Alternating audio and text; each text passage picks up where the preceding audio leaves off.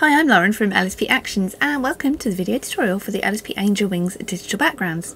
This video tutorial, it covers the Chic Angel Wings digital background, Floof and Opera. The reason I'm covering all three in the same tutorial is because they have the same kind of layers in the layers panel, so your technique is very similar.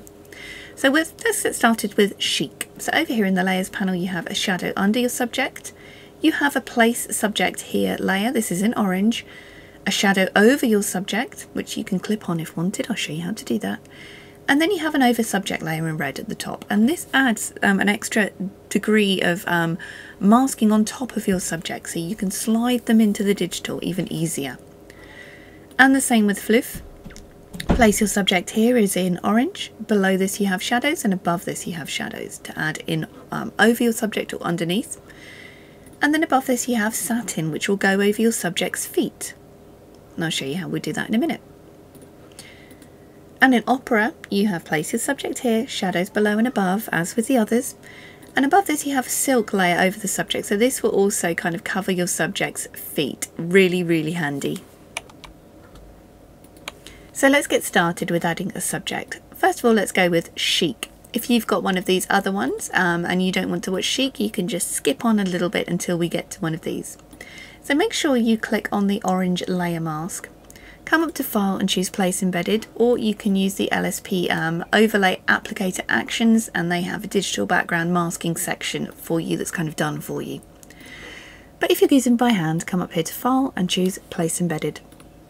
And go ahead and locate the image on your computer that you're going to use, and you can already see some of this masking's done for you, so we can nestle our subject in. Even there's some transparency in this one of my favourites. So I'm just going to bring the opacity down on that subject layer so we can really see where we're putting her.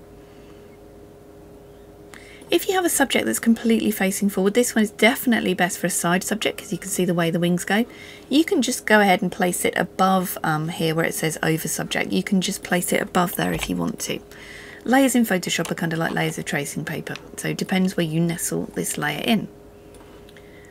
Once you're happy with the placement of your subject, you can turn the opacity back up, come to Select and choose Select Subject if you're in Creative Cloud. If you're in an older version of Photoshop, you're going to need to mask by hand. Plenty of tutorials online show you how to do this, but if not, you come down here, add this layer mask. You do this if you selected your subject too, and this will add a white layer mask. Simply select a black brush to paint away the background like this, so it'll come up with a black background, just your subject showing. You might need to zoom in nice and close just to make sure that you've got everything and that there's no strange haloing around the edge of your subject. If there is, get a nice hard black brush and come in there. But we will be blending this a little bit more.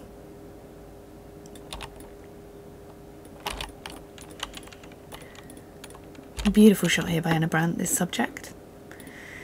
Above this you have shadow over the subject. If it's not clipped in, you can right click and choose Create a Clipping Mask if you only want those shadows to affect your subject.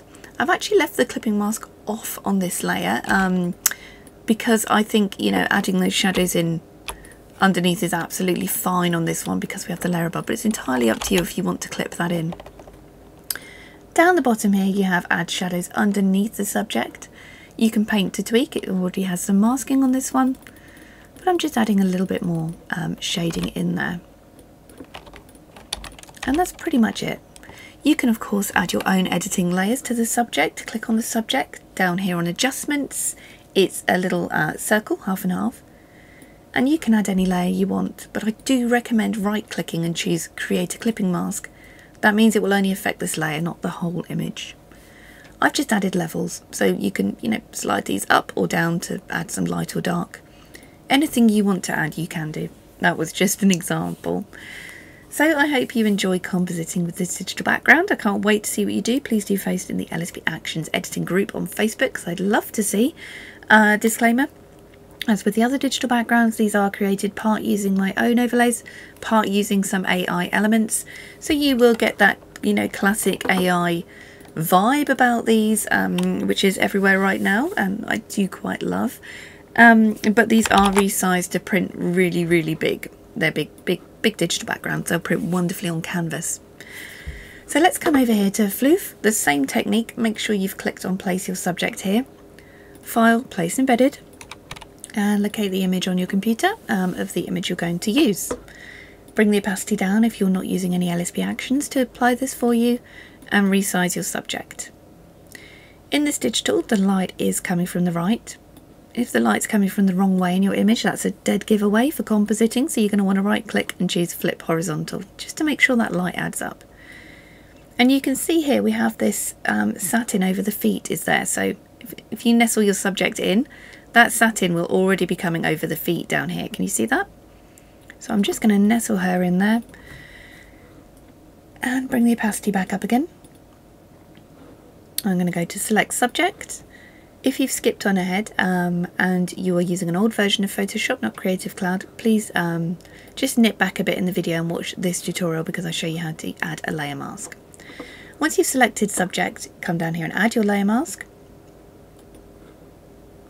And you can refine that selection if needed by coming up here to select and mask. Or you can zoom in and manually refine by hand using a black brush to hide any areas and a white brush to show. So you can see here I'm just refining some of this transparency in the dress and a little bit around the hair. And what that does, it just makes a nicer selection. So I'm going to delete that layer mask and add another one. So I'd say that it's almost done. I'm just going to refine that selection a little bit around the hair. We do have a little bit of haloing. So I'm just selecting and painting with the black brush, which will slightly come in on the outside of that. It's just added it in a little bit of a nicer selection. But the selection techniques you use really will depend on the image you're adding in. I'm just going to click on the shadow under subject layer here with a white brush and just add a little bit more shading in there under our subject, just to bed them in a little. Shadow over the subject the same. This is clipped on, so this will only affect your subject. If it's not clipped, right click, choose create a clipping mask, and it will just clip it on there for you. So I'm just darkening up a tiny bit and around those feet too. So let's see there before and after, and that's adding a subject into the LSP Floof Angel Wings digital background.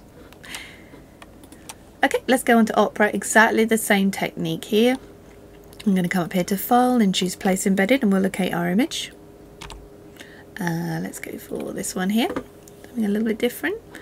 So same technique, I'm going to take the opacity down. I'm going to double check in the image. You can double check, just slide your subject out of the way and see where the light's coming from. You can see here it's coming from the right. So bring your subject in, make sure they're not too teeny but also not too big. You're also going to want to shoot your subject kind of straight on for these wings for best results.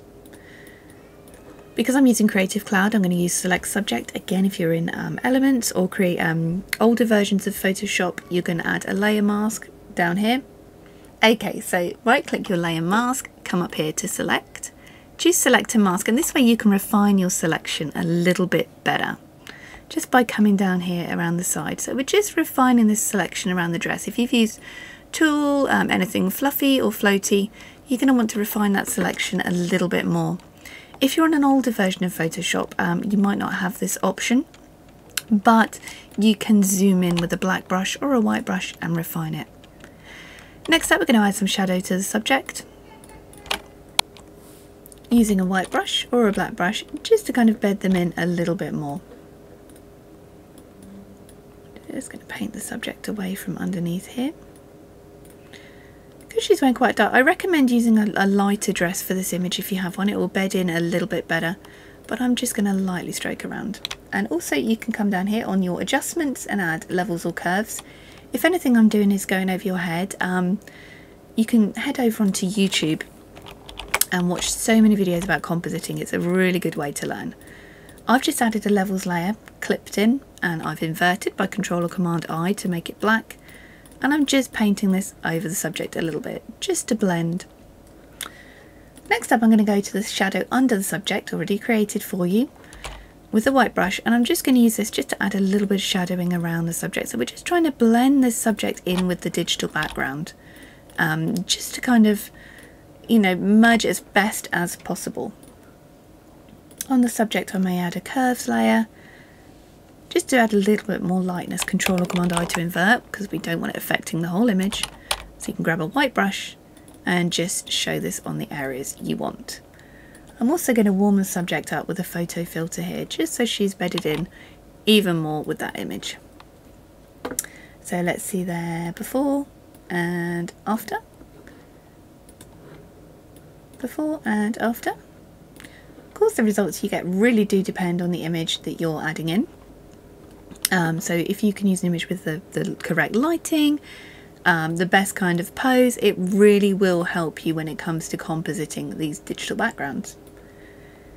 If you own more than one, you can also, once you've added your subject in, you can also select them and drag them over and drop them in. You see here? And just drop them in, and because you've already done the masking, I'm just right clicking, flipping horizontal so the light matches. And I'm just going to mask off the bottom of the foot. So you can literally just kind of drag and drop your subject over multiple wings. Once you've got that cut out, really easy. Just select, drag them up and drop. Really, really easy.